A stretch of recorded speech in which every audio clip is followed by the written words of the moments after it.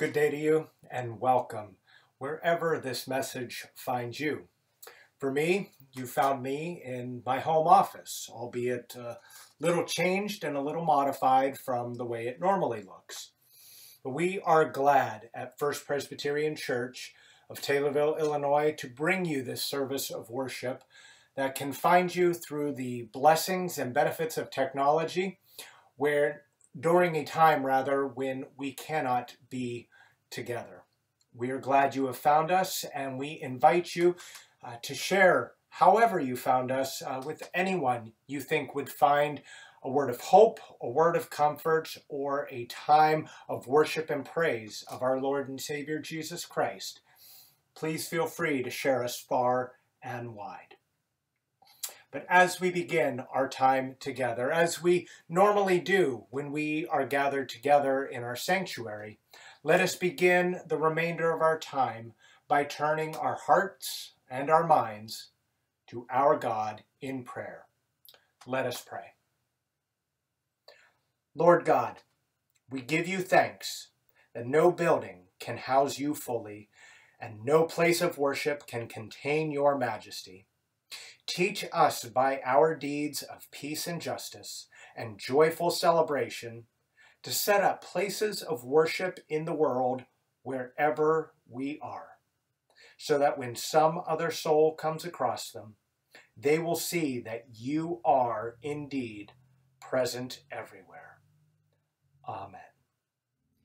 In times of security and in time of uncertainty, O Lord, you hear our prayers. Through the abundance of your steadfast love, you have gathered us in our own homes and places, and we find you have already gathered us in your presence.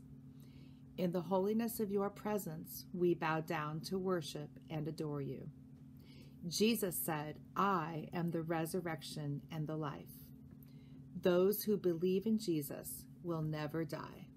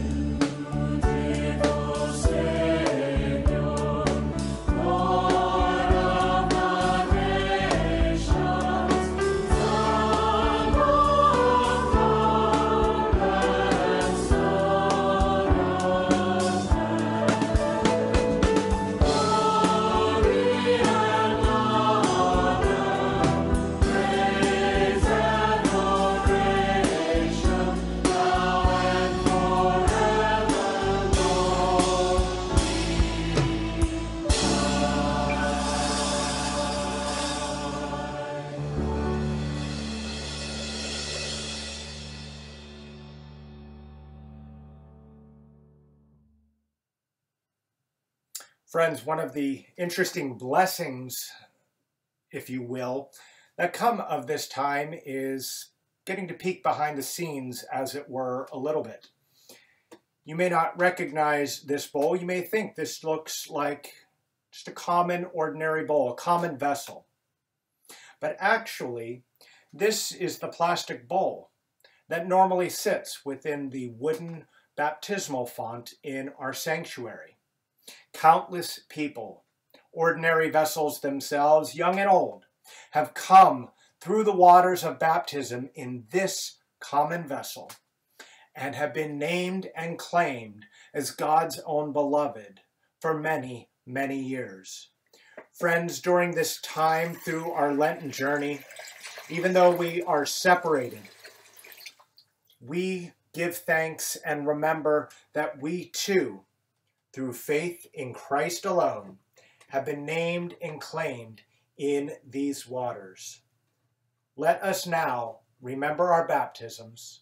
Let us now recommit to live our lives for God alone, no matter the cost, no matter the circumstances. Amen and amen. Even in faithfulness, God loves us still and waits in mercy to forgive. Trusting in the Spirit of God, let us confess our sin. Holy God, you promise us a life full of blessing, but we do not always believe. You incite us to hope, but we fall back into fear. You urge us to give freely, but we cling to what we have. You call us to watch at all times for you, but we grow lazy and self-absorbed. Forgive us. Increase our hope, enlarge our hearts, and keep us alert to the wonders you work in the world every day. In the hope of Jesus, our resurrection and life, we pray. Amen. O dry bones, hear the word of the Lord. If Jesus Christ dwells in you, the Spirit of God will be your life, and the grace of God will be your righteousness. And if the Holy Spirit dwells in you, then God, who raised Jesus from the dead, will also give life to your mortal bodies. Friends, this is the good news of the gospel. In Jesus Christ we are forgiven. Thanks be to God. Jesus walked this lonesome valley. He had to walk it by himself. Oh, nobody else could walk it for him. He had to walk it by himself. Jesus prayed for his disciples. He prayed alone for you and me. Oh, nobody else could bear such sorrow. He prayed alone for you and me. Jesus died on Calvary's mountain. He died alone for you and me. Oh, nobody else could die for sinners. He had to die for you and me. Jesus rose from death's dark prison. He lives again for you and me. Oh, nobody else could bring us victory. He is alive to set us free. Now is the time ordinarily in our service where we would invite the children who are gathered with us together in our sanctuary to come on down. But now as we are doing virtual church, we invite virtually all the children who are watching or who may be present with you to come gather around the screen. And as we did last week, this is also very appropriate for the big kids among us too, if you'd like to join us. Well, we saw last week when we were talking about the 23rd Psalm. We talked about how no matter what happens in life, even when scary things happen in life, we can know and we can take comfort that God is always with us.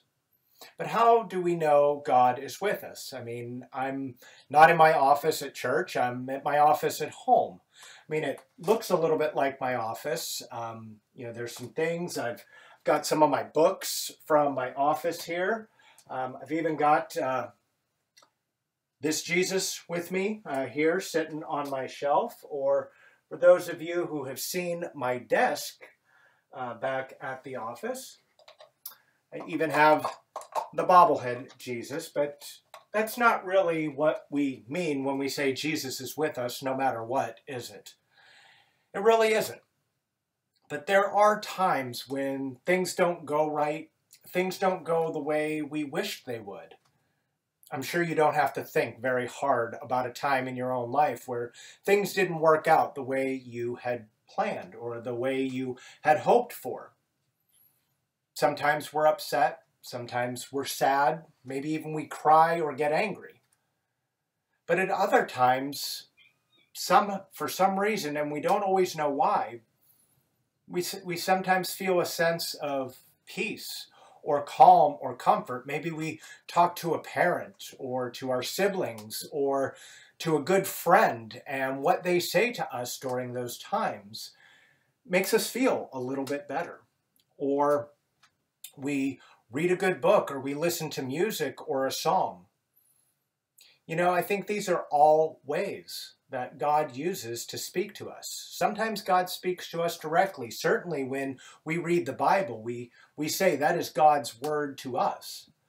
And it is.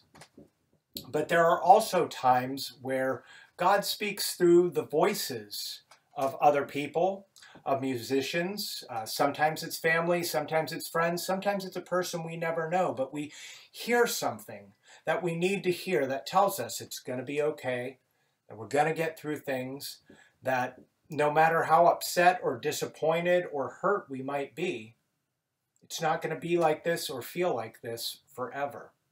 I think those are really the ways, much more than a doll or a bobblehead, for us to remember that God is always with us, no matter what. Well, if you would, let us end our time together this week by going, as we always do, to God in prayer. So I invite you, as you're able, to bow your heads and let us say a prayer. Dear God, we give you thanks that you are always with us, no matter what. In good times and in bad times, you are always with us. You always love us, and you always care for us. Thank you that you are always with us. And whenever we are scared, afraid, or upset, or even when we're feeling good, let us know you're always with us. In Jesus' name we pray. Amen. In the moments ahead, we will now hear the word of God. But first, let us bow our heads in prayer. Speak to us, O Lord, your saving word. Fill us with your Holy Spirit and feed us with the bread of life. Amen. Our Old Testament reading today is taken from the book of Ezekiel, Ezekiel 37, verses 1 through 14. I, as the liturgist, will read for you verses 1 through 5, and then as our people, please join in verses 6 through 11. The Valley of Dry Bones. The hand of the Lord was upon me, and he brought me out in the spirit of the Lord, and set me down in the middle of the valley. It was full of bones. And he led me around among them, and behold, there were very many on the surface of the valley, and behold, they were very dry. And he said to me, Son of God, can these bones live? And I answered, O Lord God, you know. Then he said to me, Prophesy over these bones, and say to them, O dry bones, hear the word of the Lord. Thus says the Lord God to these bones, Behold, I will cause breath to enter you, and you shall live. And I will lay sinews upon you, and will cause flesh to come upon you, and cover you with skin, and put breath in you, and you shall live, and shall know that I am the Lord.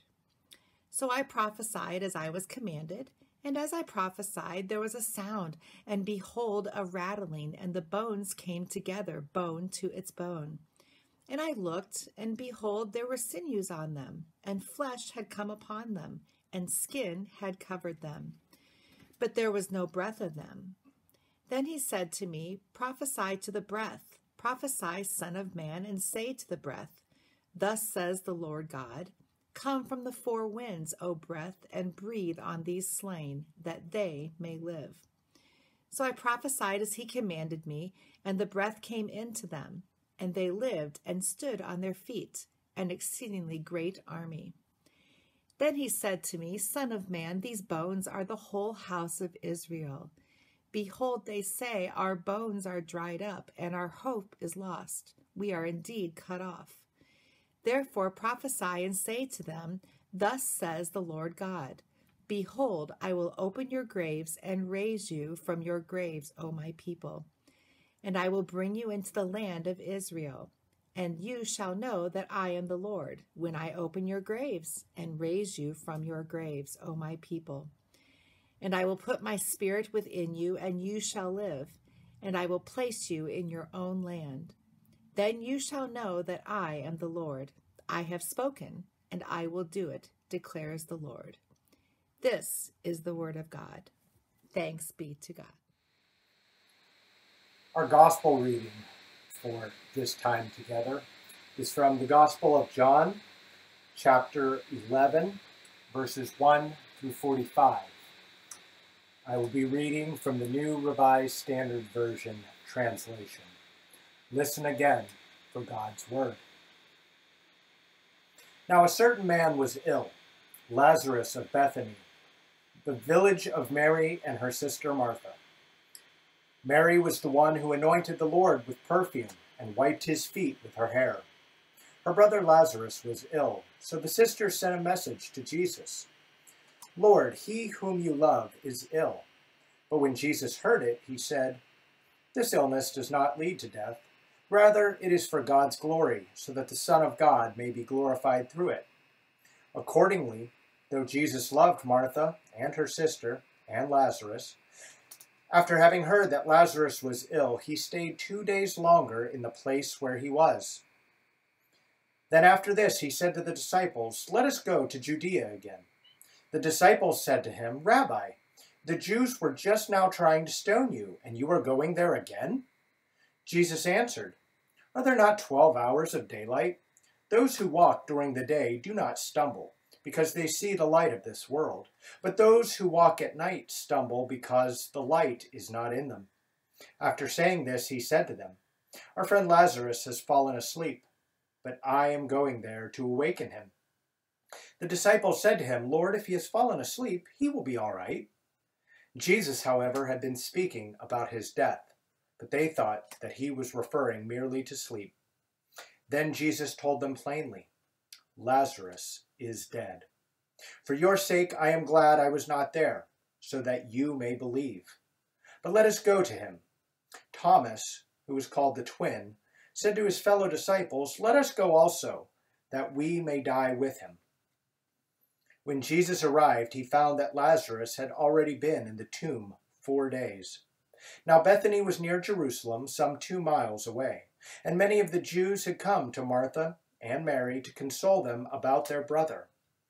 When Martha heard that Jesus was coming, she went and met him, while Mary stayed at home. Martha said to Jesus, Lord, if you had been here, my brother would not have died. But even now I know that God will give you whatever you ask of him. Jesus said to her, Your brother will rise again. Martha said to him, I know that he will rise again in the resurrection on the last day. Jesus said to her, I am the resurrection and the life. Those who believe in me, even though they die, will live. And everyone who lives and believes in me will never die. Do you believe this? She said to him, Yes, Lord, I believe that you are the Messiah, the Son of God, the one coming into the world. When she had said this, she went back and called her sister Mary and told her privately, "The teacher is here and is calling for you." And when she heard it, she got up quickly and went to him. Now Jesus had not yet come to the village, but was still at the place where Martha had met him. The Jews who were there with her in the house, consoling her, saw Mary get up quickly and go out. They followed her because they thought that she was going to the tomb to weep there. When Mary came to where Jesus was and saw him, she knelt at his feet and said to him, "Lord, if you had been here, my brother would not have died." When Jesus saw her weeping, and the Jews who came with her also weeping, he was greatly disturbed in spirit and deeply moved. He said, "Where have you laid him?" They said to him, "Lord, come and see." Jesus began to weep. So the Jews said, "See how he loved him." But some of them said, "Could not he who opened the eyes of the blind man have kept this man from dying?" Then Jesus, again greatly disturbed, came to the tomb. It was a cave, and a stone was lying against it. Jesus said, "Take away the stone." Martha, the sister of the dead man, said to him, "Lord, already there is a stench because he has been dead 4 days." Jesus said to her, "Did I not tell you that if you believed, you would see the glory of God?" So they took away the stone, and Jesus looked upward and said, "Father, I thank you for having heard me. I knew that you always hear me, but I have said this for the sake of the crowd standing here, so that they may believe that you sent me." When he said this, he cried out with a loud voice, "Lazarus, come out!" The dead man came out, his hands and feet bound with strips of cloth, and his face wrapped in a cloth. Jesus said to them, "Unbind him and let him go." Many of the Jews, therefore, who had come with Mary and had seen what Jesus did, believed in him. The Gospel of our Lord. Praise to you, O Christ. Although the story is much more fitting for Christmas, most of us know the story and the wicked plot of the Grinch. There he is up on Mount Crumpet, hating the Who's in Whoville and everything about Christmas. He doesn't like a thing about it and just can't stand it, so he resolves he will finally put a stop to this. With his faithful but perhaps mistreated dog Max, the Grinch comes and takes everything. Absolutely everything there is down in Whoville, and he does it to stop Christmas from coming. Except, of course, he doesn't. We know the story, right? He tried, but he couldn't. The Who's already knew why he couldn't do it. They knew what Christmas was all about. It's not about decorations or presents. It's not about feasts. It's not about lights or trees or any of the other things that we commonly associate with Christmas. It's about something more, something deeper, more profound, something that cannot be stopped, something that can't be taken away. And because it couldn't be stopped, because it came anyway, that is, after all, why the Grinch's heart is said to have grown 3 sizes that day, a full size more than it was shrunken in from normal. Fans of the fantasy epic Game of Thrones are no doubt familiar with the phrase, "Winter is coming." These are not just the words of House Stark. It is a reality that is coming, and no one and nothing can do anything to stop it. All you can do is be prepared as best you can when it finally arrives. As a friend of mine often says about things that are inevitable, accept it, embrace it, move on. Our Lenten journey has been anything but typical up to this point. In the days and weeks to come, it's not going to get any more normal. But you know, the one thing that will not change, cannot change, is our destination. Nothing can stop that. We are, make no mistake, on our way to the cross.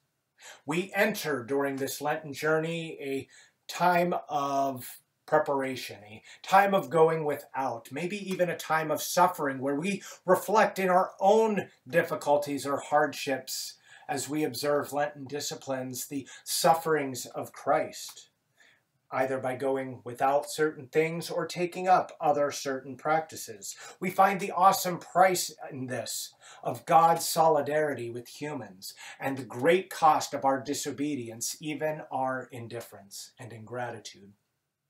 Even more, after the cross is that lonely, solitary day that is called Holy Saturday, a day where Jesus was separated even from the presence of God the Father, a day where we reflect even on our own sense of separation and alienation from God.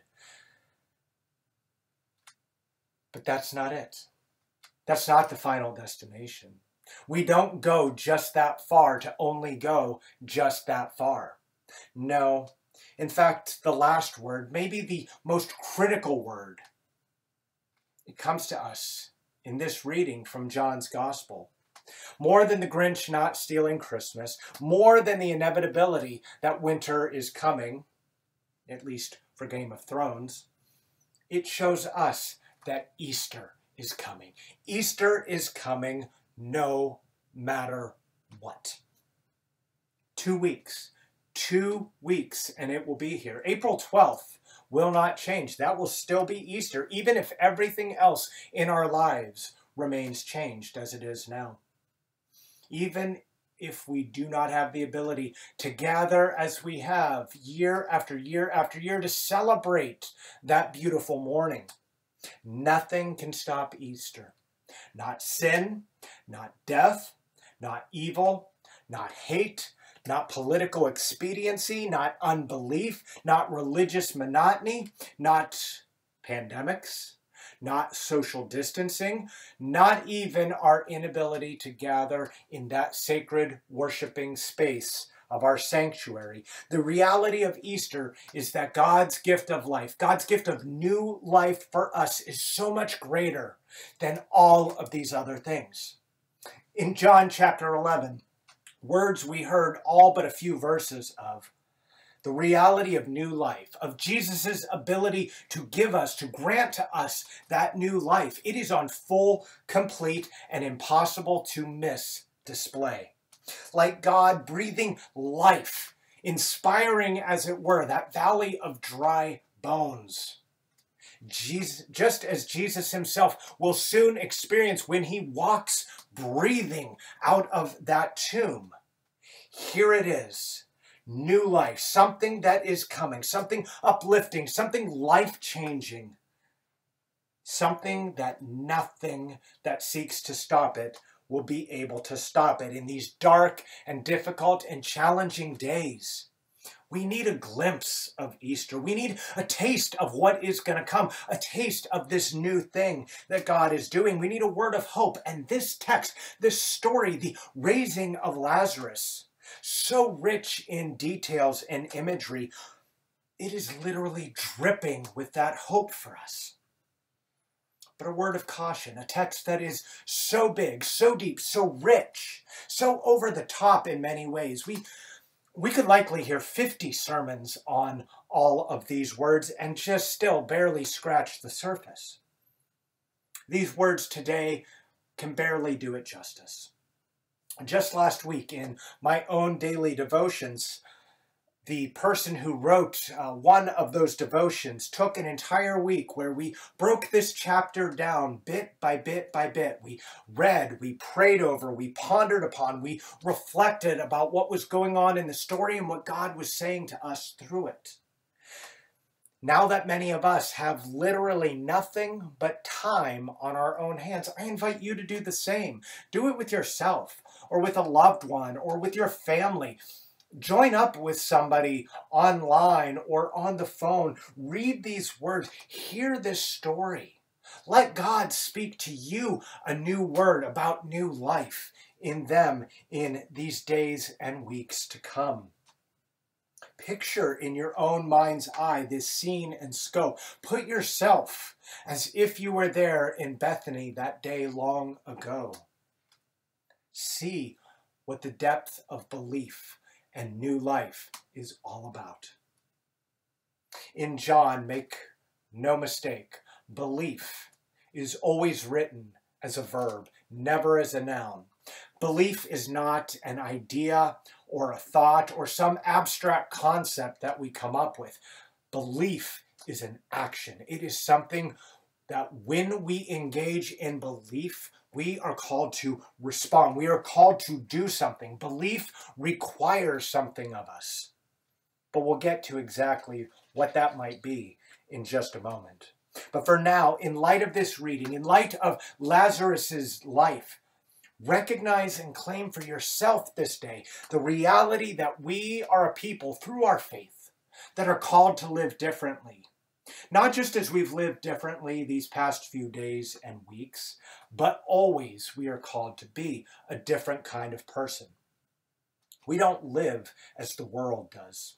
After all, a people of faith are to be a people, first and foremost, of hope. Martha and her sister Mary, they send word in hope to Jesus, the one you love. Our brother is ill. Please come. He needs you. For his own reasons, though, Jesus doesn't come. He does not arrive until Lazarus has been entombed for 4 entire days, quite dead, separated as much as possible from any semblance of life. Yet in their encounters, they come. Martha meets him at the edge of town. Mary eventually comes. They say the same thing. Lord, if you had been here, surely he would not have died. Martha goes on to say, yet even now, anything you ask, I know God will hear and grant you. In these encounters, they come, they speak, they profess their belief. They confess, at least Martha does, exactly who Jesus is. They've never doubted, not even for a moment, of Jesus' ability to save their brother, only that he has seemingly come too late. But with God, we know as people of hope that all things are possible. But all things happen only in God's perfect time. We're not just a people of hope. We are a people who are empowered. We are inspired breath, the Spirit in us, filled with God's Spirit to look beyond present circumstances. Like somebody who restores old houses or antique cars, in faith, we have the ability to see beyond what is, what passes for our present circumstances. We can see things as they should be, as they might be, as they could be again. We are a people who have experienced new life, even now, in our own life here today. We are the ones, because of that, that are called to proclaim it, to share it, and to live it out in the world.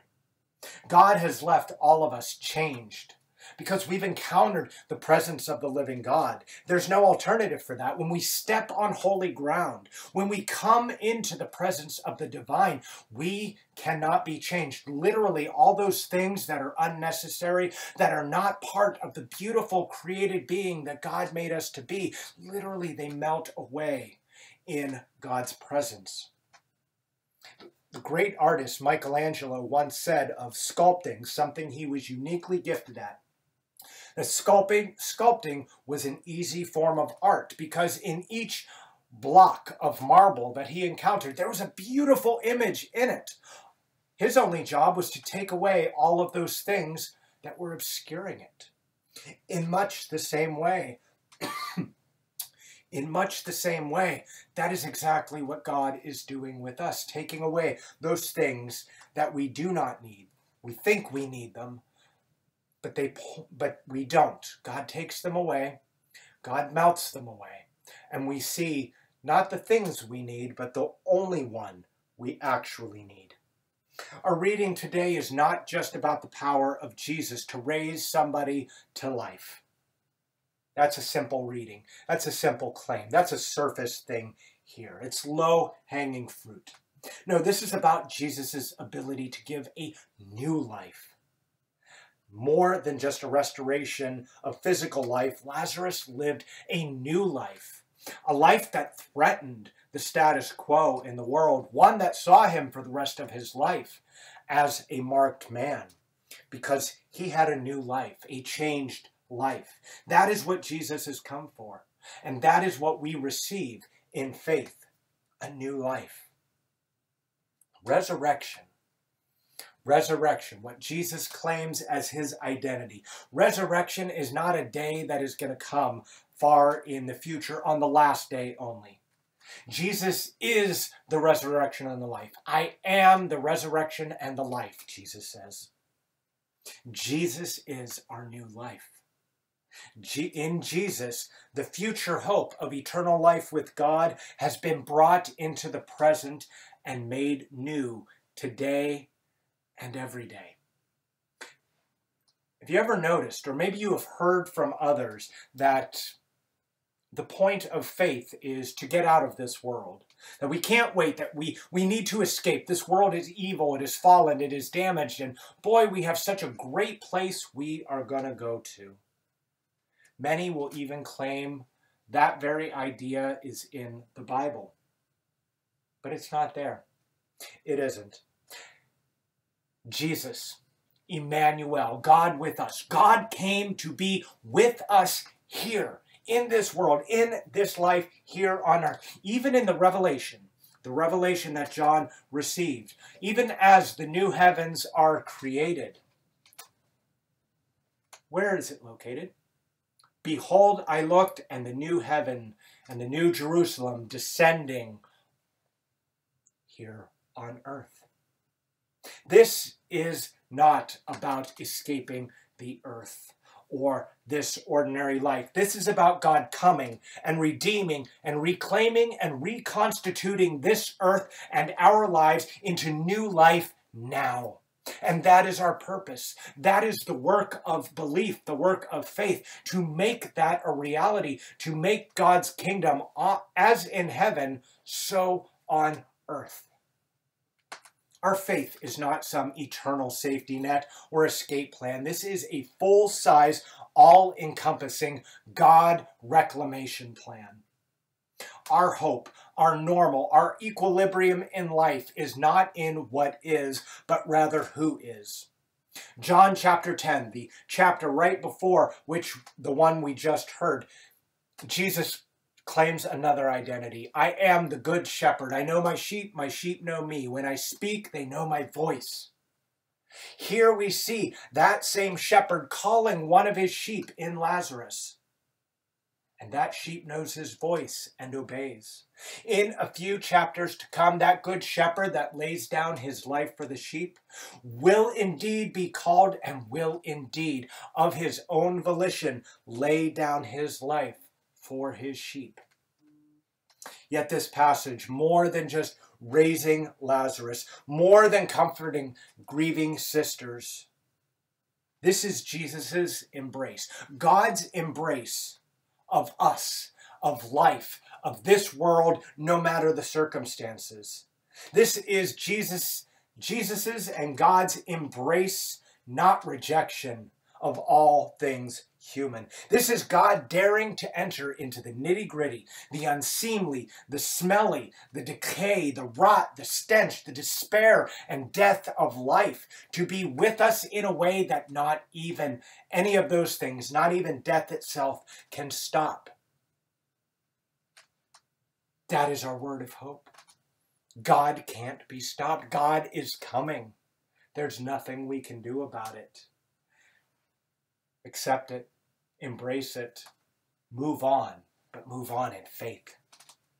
God knows our lot because God has lived it and lives it with us and always has, always will. This is a very present, fully God, but fully human God. Reverend Richard Halverson was a Presbyterian minister. He was also the chaplain of the United States Senate from 1981 to 1994, just a year before his passing away. As we begin to draw our time in God's Word to a close this week, we know that we never really close our time in God's Word except when we walk away from it, and I hope you won't do that with these words of God this week. But as we close this portion of our time together, Here's some words that have come from him, words of a benediction he has spoken that has now been named and called the Halverson benediction. They remind us of the power and reality of a God who chose being with us over the safety and comfort of keeping us at arm's length. Think about that. Think about that in these days. While we are called, and rightly so, to observe social distancing, to, as much as we are able to be 6 feet away from others as much as possible, as much as we do this, not only as an act of love and commitment to the health and well-being of the most vulnerable in our community, but also as an act of devotion to God. Hear these words of a God who dares to come near to us. Hear these words that tell us that Christ is always with us wherever we are. These are the words of Reverend Halverson. You go nowhere by accident. Wherever you go, God is sending you there. Wherever you are, God has put you there.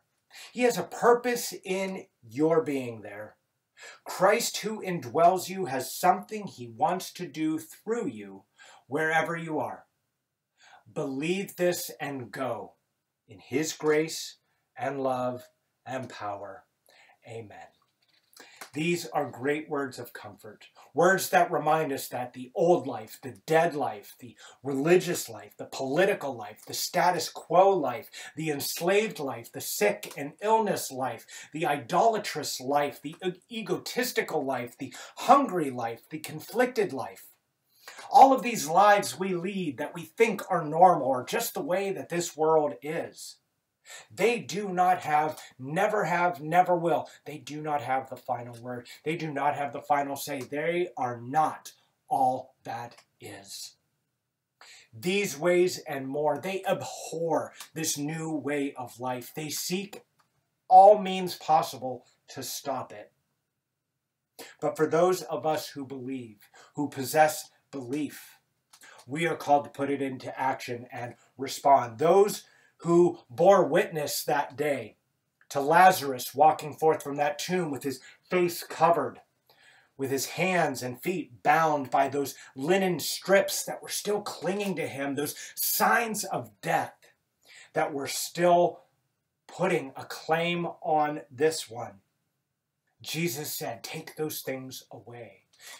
Take them away. We too are called to strip away all of the death and decay and all that seeks to hold us and this world in the grip of death. We are a people who live differently. Let's do that. Another saying attributed to Halverson states in part, we have been the church gathered. Now we are the church dispersed. Remember, wherever you go, Christ goes. Whatever you do, Christ does. If someone asks you, what is your church like? Tell them, I am what my church is like. Friends, let us live lives worthy of those words, ones that are worthy of that calling, even now in our present struggles that we are called to respond to in faith. May God's grace, may God's mercy, may God's love and God's protection be upon you and all those you love this day and always. Let us live resurrection because resurrection is now in Jesus. Amen. Breathe on me, breath of God, fill me with life anew, that I may love what thou dost love and do what thou wouldst do. Breathe on me, breath of God.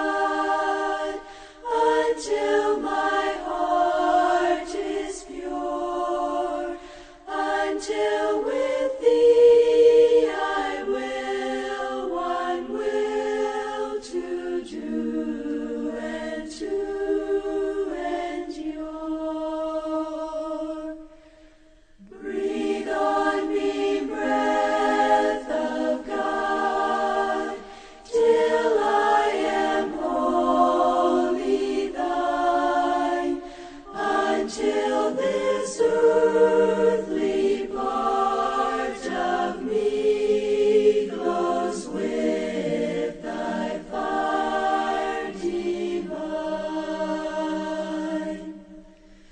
Breathe on me, breath of God, so shall I never die, but live with thee the perfect life of thine eternity.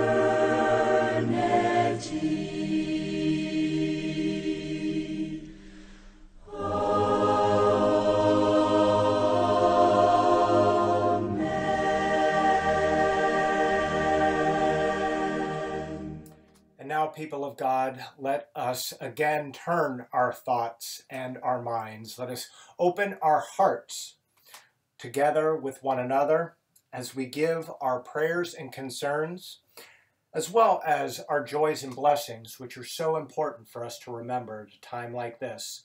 And we give them all to our Lord in prayer.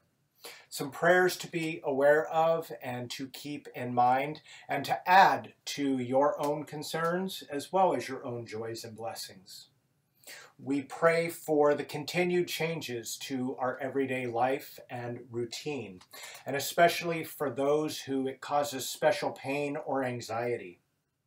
We pray for the uncertain future, but we know beyond a shadow of a doubt our certainty lies in that God is always with us, bringing us to new life. We pray for the disruption of routines, and especially for the loss of contact so many of us have had with other people. We pray for the acceleration of the spread and impact of this coronavirus. We pray that the actions we have been asked to take and sacrifices we have made would actually decrease that acceleration and spread. We pray for all who have been impacted, but especially those who have contracted this virus, both those who have fallen ill and recovered, and especially those who have contracted it and passed away. We also remember at this time how important it is to remain hopeful and focused, to look for the helpers, to pray for the helpers, our doctors and nurses, our hospital staff, the staff in our doctors' offices, our EMTs, our police and fire personnel, all the people on the front lines doing everything they can to keep us safe. We pray for our government and for its leaders, for our president, Donald Trump, for Vice President Pence, for the good counsel and direction that they've been getting from Dr. Anthony Fauci, and for all of the public health officials that are seeking to do and give us the best advice possible. We pray for them and all they are called to do on our behalf. And let us also remember to pray for an abiding sense that God is always with us. With these, let us add whatever remains on our hearts and minds as we turn all of these things over to God in prayer. As we pray, this is a responsive prayer. Whenever I say, "Hear us, O Lord," you may respond, "Be gracious to us." Let us pray. We cry to you for help, O Lord. For you alone have the power to restore our lives. Hear us, O Lord. Be gracious to us. Give bread to those who are hungry, and drink to those who thirst. Hear us, O Lord. Be gracious to us. Give life to those who are dying, and grace to those who are sick with sin. Hear us, O Lord. Be gracious to us. Give justice to those who are oppressed, and peace to those who live in fear. Hear us, O God. Be gracious to us. Give comfort to those who mourn, and hope to those who despair. Hear us, O Lord. Be gracious to us. As you breathe life into dust and make dry bones dance with joy, give new life to this weary world through Jesus Christ our Savior, and in whose name and way we now pray together as we say, Our Father, who art in heaven, hallowed be thy name. Thy kingdom come, thy will be done, on earth as it is in heaven. Give us this day our daily bread, and forgive us our debts, as we forgive our debtors. And lead us not into temptation, but deliver us from evil. For thine is the kingdom, and the power, and the glory forever. Amen. Friends, as we did last week, as we prepare to come to our time of offering, we do invite you to remember the church, and that we are very able and very willing to receive any gifts and tithes and offerings that you mail directly to the church. And that can be mailed to First Presbyterian Church, 116 East Franklin Street, Taylorville, Illinois, 62568. But also, this is a time and an opportunity for us to remember that as important as it is to give of our tithes and our offerings to the church, especially in a time such as this when bills will still come due and needs still need to be met, this is also a time for us to remember that offering is more than just what we do with our money. Money is very important, but what we do with our time and our skills and abilities is just as important. So as we come to this time of offering, let us remember that without the breath of God, we are nothing more than dry bones. And without the word of God, we are nothing more than dust. With gratitude, let us offer our lives to the Lord of all life. Let us give and give generously. Thank you.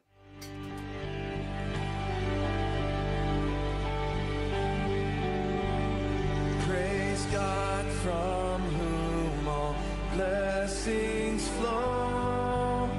Praise Him, all creatures here below.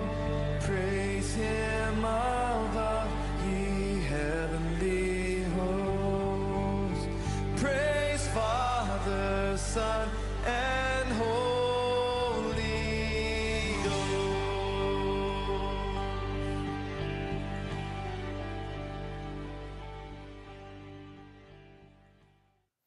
I'm not sure about you, but it feels so uplifting to sing those words of the doxology. Even though we cannot be together, that is no reason that we cannot praise our God, from whom indeed all blessings do flow.